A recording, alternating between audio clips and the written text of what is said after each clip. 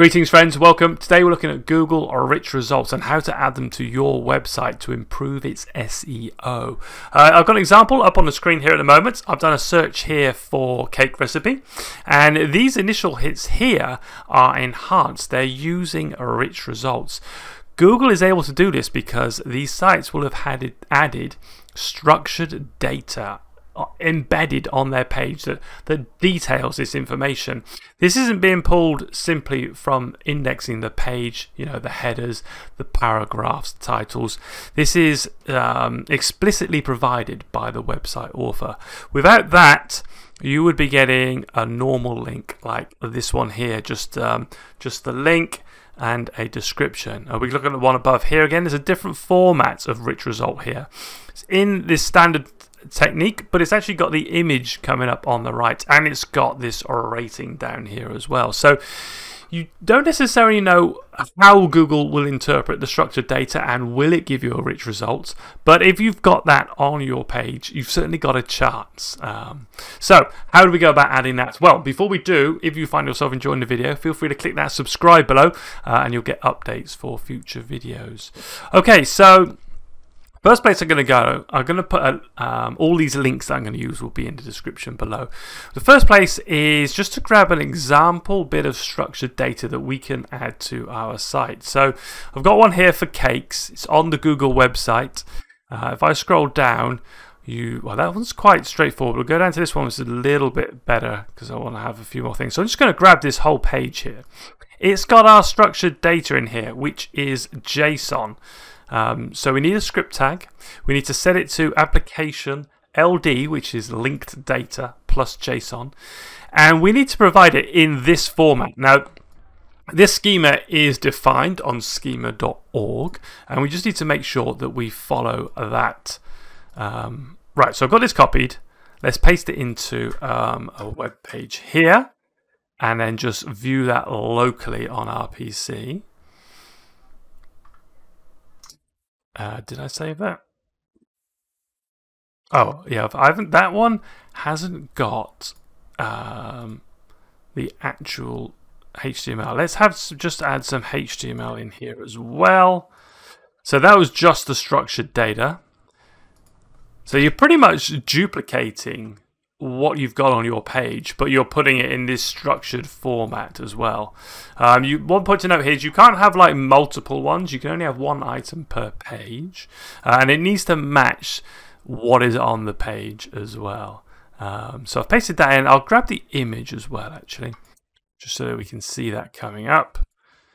So if I have image here like so, and if we look at that page now, okay, so here's our page that we would like to provide rich results for. We've got the information on there now. This is what we've got. We've got the context. We've given it the type, which is recipe. So there's lots of types on schema.org, but it needs to note that not all of them are supported by Google. So we'll come back to that in a second, but you know, you'll be able to provide fields like the name, the author, an image, a description, and you know, even down to the actual recipe down here. You know, how long it takes. So these are all defined fields that Google knows will be there. So you can't add your own fields. You've got to follow what is available on schema.org for this type, for this recipe. And there's only certain ones that are supported. If I go back here, and I can go to supported rich types. So again, this is on support.google, and I will put these links down in the description. But here's the ones that you're allowed to use. So there's about 20 or so, 30 here. We're using recipe down here. Let me make it a bit bigger. We're using recipe down here.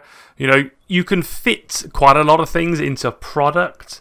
And the others, again, might be more or less specific. So if you can fit your product into one of these, you're good to go. Otherwise, you might need to wait until Google expands this list. Okay, so how can we check that this is working? You know, you can put that structured data on, but you need to know, have I got it right? And now Google provides a test page for this as well. So I can go to Rich Results Test, and I will be able to put my URL in here. Okay, now at the moment this is just on my PC. I need to push this up into Netlify so we can add that in. So I can do a deploy here. Netlify deploy current directory and prod. And hopefully that will just put our page up for us.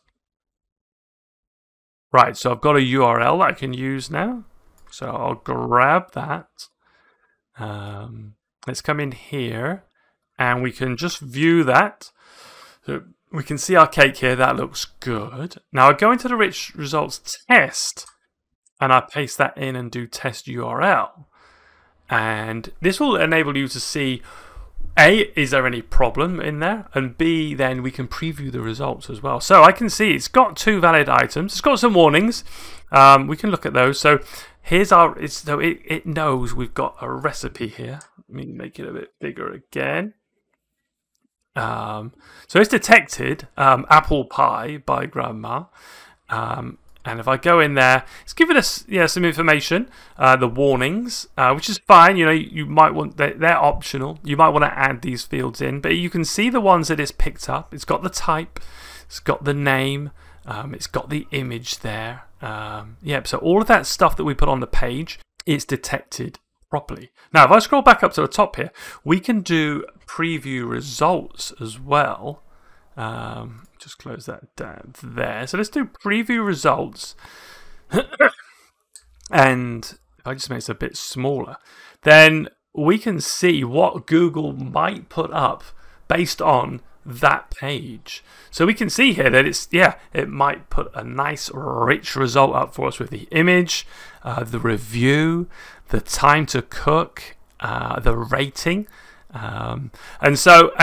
And it does a few different types, so there might be more types down here to show you, again, how it might look in certain situations. We've just got 2 different results there, pretty similar, but that shows us that our rich result is being detected and should work if anyone did search for this page.